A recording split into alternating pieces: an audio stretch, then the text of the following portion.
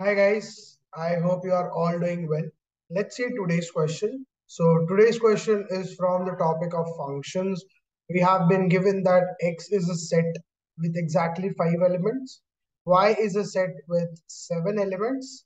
So number of elements in both the sets is known to us. It further says that when you find one-to-one functions from X to Y, let that be alpha. So alpha is nothing but one-to-one functions from X to Y, and beta is number of onto functions from Y to X, right? So these are the two ideas given to us, that alpha is number of one-to-one functions from X to Y and beta is number of onto functions from Y to X. We have to find the value of 1 by 5 factorial into beta minus alpha, right? Let's do this. So first of all, starting with functions, that is one-to-one functions, and then we'll discuss onto functions. So we know number of elements in set X is 5. So let's say this is your X set with 5 elements, 1 to 5, and this is your Y set with 7 elements. Now when I say one-to-one functions means every element of X, that is one element of X, is correlated or it is intersected with one element of Y, right? So one element of X can only intersect with one element of Y. So if there are 5 elements in X, I will only have to select 5 elements in Y. So number of one-to-one functions that I can map from X to Y. So to get that, first of all, I will have to select any 5 of the elements out of 7. So out of 7, I will select 5, and when we select, we use combinations, right? So 7C5, and those 5 elements which are selected, that are to be mapped with 5 elements of X. So when I have to map them, basically I can arrange these 5 elements which are selected out of 7 in 5 factorial ways, because order again becomes important. So basically number of one-to-one functions that are to be mapped from X to Y are nothing but 7C5, that is 7 factorial, 5 factorial, 2 factorial into 5 factorial. So this 5 factorial gets cancelled, 7 factorial upon 2 factorial, right? So these are the number of one-to-one functions that I can map from X to Y. So it can be, for an example like this, that every element of X has to be mapped with one element of Y. So this is one example where I'm mapping first 5 elements of X with first 5 elements of Y, and so on. We get number of one-to-one functions that I can map from X to Y as 7 factorial upon 2, right? Let's move further. Now let's try to find out number of onto functions from Y to X. So if I want to find out onto functions from Y to X, we know Y has 7 elements and X has 5 elements. So when I have onto functions from Y to X, what I know is I keep X as number of elements in X, that is M, that is 5, and number of elements in Y, that is N, that is 7. And if N is greater than M, that is 7 is greater than 5, then only I can define number of onto functions. If that N becomes lesser than M, we cannot have onto functions. So first of all, let's define onto functions.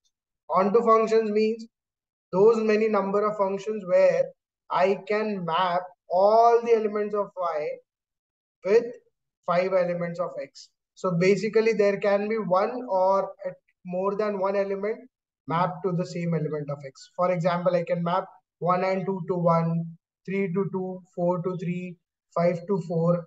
I can map 6 to 7, 6 and 7 to 5.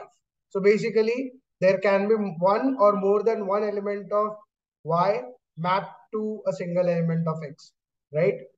So basically N should be greater than M.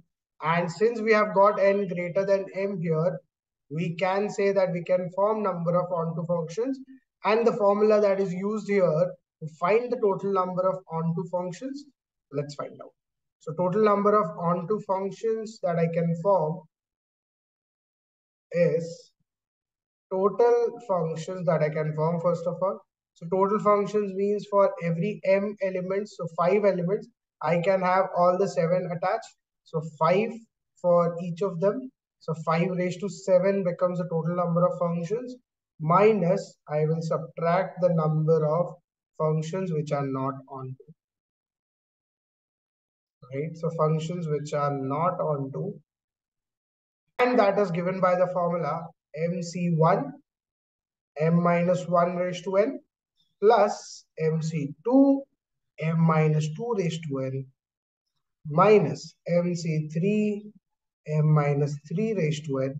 This goes on and on and on and on till MC m minus 1 raised to n. Right? So this is the entire idea to find the total number of onto functions. So now if I find and use this formula, it becomes 5 raised to 7, that is m raised to n, minus mc1, m we know it as 5, so 5c1, 5 minus 1, so 4 raised to n, that is 7, mc2, so 5c2, 5 minus 2, 3 raised to 7, minus 5c3, m minus 3, so 5 minus 3, 2 raised to 7, plus 5c4, 1 raised to 7, right? So this is the entire idea to find the total number of onto functions. You should stop at 1 raised to n. After that, if I solve this further, I get 5 raised to 7 minus 5c1 is 5, 4 raised to 7, 5c2 that is 10, 3 raised to 7, again 10, 2 raised to 7, plus 5c4 is again 5, 1 raised to 7, that is 1. I can take out 5 common from all of these terms. What I'm left with is 5 raised to 6. Here I'm left with 4 raised to 7. Here I'm left with 2 into 3 raised to 7. Here I'm left with 2 into 2 raised to 7. And nothing is left, so 1.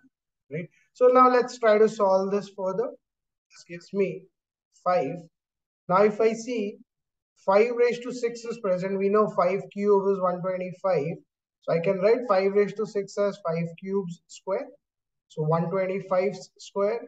So if you use the shortcut to find the square of 125, we know a square ending with 5 will always have the two end position as 25. And since it is same number 12, I can multiply 12 with its consecutive number, that is 13. So 12 into 13, that will form 156. So I get 5 raised to 6 as 15625. Further, 4 raised to 7 I want to find. So 4 raised to 7, if you see, that is 4 cube, or I can write 4 raised to 17, 4 raised to 7. So 4 cube is 64. Further, I know 4 raised to 7, I can also write as 2 raised to 14. So if you know 2 raised to 10 is 1024. 2 raised to 11 is 2048. 2 raised to 12 is 4096. 2 raised to 13, if I find out, it becomes 96, doubles is 192 and 8. And further, if I want to find 2 raised to 14, I'll get it as 16. And 192's double is 384. So that is 16, 384. That is the value of 4 raised to 7. So I get that as well. So it becomes 16,384 plus 2 into 3 raised to 7. So we know 3 raised to 7, I can split it as 3 raised to 6 into 3. So 3 raised to 6, I can split as 9 cube because 3 square and cube. So 9 cube is 729 into 3. So if I just find the multiplication, 9 3s are 27, 3 2s are 6, 8, and 3 7s are 21. So 2187 into double of that. So that becomes, if I take the double, it becomes 7 2s are 14, 1 carry 17, 1 carry 3, 2 2s are 4. So that is plus, again minus 2 into 2 raised to 7. So basically that's 2 raised to 8. You know 2 raised to 10 is 1024. So 2 raised to 9 is 512. And 2 raised to 8, if I again divide, it becomes 256. So that is 256 plus 1. If I find out what I get here is, so let's understand 5 multiplied with 15625 plus 4374 plus 1. So 5 plus 4, 9, 9 plus 1, 10, again 10, again 10, again 10. So basically that's 20,000. So 20,000 minus this, if I calculate 16,384 plus 256. So that is again 10, 14, 8, 6 and 6, 16640. So if I find out, I get 5 into 20,000 minus 16,640, that is 3,360. So that many number of onto functions are there from y to x. Now if I just use the idea that is asked to us, we need to find the value of that. So 1 upon 5 factorial into beta minus alpha.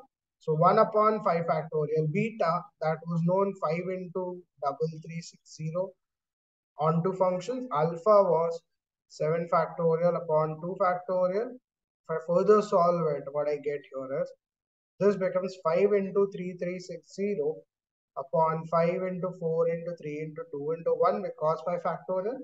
This becomes 7 into 6 into 5 factorial, 2 factorial and 5 factorial. So 5 factorial gets cancelled. 2 factorial, I can write it as 2 into 1, that is 2 only. 2 ones are 2 threes are, this becomes 21. This, if I solve further, gets cancelled. So that if I cancel 3's, so 3, 1, 1, 2, 0. If I cancel it with 4, 4 2's are 8, 32. So 4 8's are, and further it cancels 140. So 140 minus 21, that is 190. Total value of this 5 factorial divided with the product of beta minus alpha comes out to become 119 total base, right?